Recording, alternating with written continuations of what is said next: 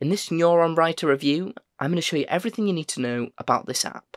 NeuronWriter is an app that allows you to analyse your competitors' best content and suggest what ideas to cover and what Google users are looking for. Once we've logged into NeuronWriter, we're greeted by the dashboard, and here we can see there's your projects, projects shared with you, and analyses shared with you. If we come over to create new project and click on there, it'll ask us for our domain name. Once you've entered the domain, you'll enter your project homepage and select your default search engine. As we can see, there's loads of countries to choose from, and you would obviously choose your desired country and your default language. Once you've entered that information, you'll come over to Content Writer. If we come over to the new analysis button and we click onto there, we can see it comes up with a box that says write or optimize content with the help of the best SEO and NLP guidelines. Analyze SERPs and competition for the given keyword. Here, where it says I would like to rank, create content for, you would put your desired keyword. I'm just going to put in, for the sake of this, YouTube subscribers. You then again, obviously, select your desired search engine and the language. There is also the option for advanced settings, where you can add additional keywords. Once you've entered the desired keywords, if you just go ahead and click Start, as we can see, that's now come up on our table. We can see the difficulty is at 72.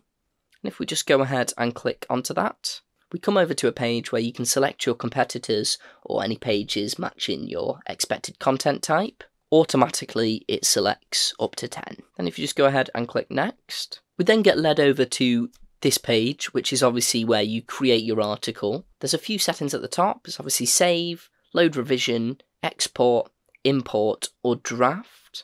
Now, if you click onto draft, it'll bring up an article layout. For example, as I used as my content idea, how to get YouTube subscribers, we can see on the right-hand side here, it's got loads of suggested content ideas. How many followers do you need to monetize your YouTube videos?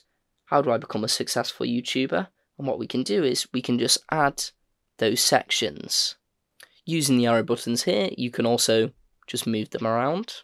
As well as headers, it also has the option for questions, where you can do the same thing and just add a section. So for both the headers and the questions, we have text boxes here where we would obviously type in our article. Right at the beginning it says try to include the following terms, and it is essentially helping you out creating the article. With the questions, we just have an empty text box where you can type as you would please. You do also have the option to type into the search box. So if I put in there what, then it comes up with some different results. What are some ways to make money as a YouTuber? You're a member of a YouTube partner program, now what? Stuff like that. We can also do the exact same with questions.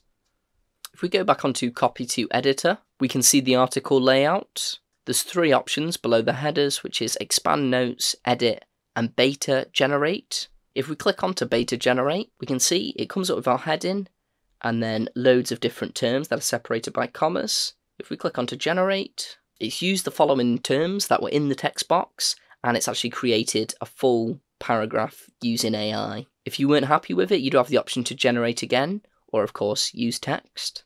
You can obviously work from what the AI has generated and then obviously continue the article, type in it yourself, or continue to use the beta generator for ideas. To the right of us, we can see the content score. Obviously ours is quite low because we've not added too much.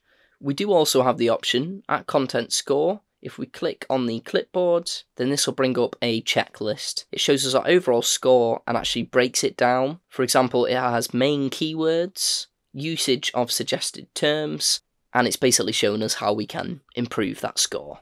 Below there we have content terms, ideas, YouTube, and filters. On content ideas, if we click on one of the suggested terms, then we have the options to copy term to clipboard, highlight term in text, set target usage count, add term to project keywords list, exclude from suggestions, and it also has some usage statistics. On ideas, we also have questions to answers. If we click on the plus there, we can see it gives us loads of results. How to look at my YouTube subscribers.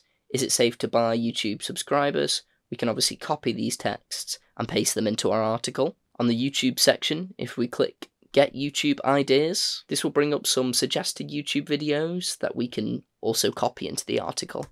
Obviously, the aim of everything is to get that content score up as high as possible. We do have a section that shows your competitors and their scores. So in the top 10, 62, 29 of the top 30, 51. And there is the option to click on content recommendations based on top 10. You could go on the top 10, and then it's going to update some of the suggestions. As well as that, we also have many ways that we can format the article. For example, we have the options of bold, italic, underline, strike. We have the option to attach a link and images. Next to the content editor button, we have top analysis, which analyzes data from our competitors. We have our competitors and their content score, and also a keyword difficulty. Next to competition, we have competitors breakdown, where you would obviously select a parameter for comparison. We have competitors structure, and this gives us layout for competitors' articles. We have SERP layout and features, which is going through on-site features. We have keyword ideas, which gives us a massive array of different word ideas.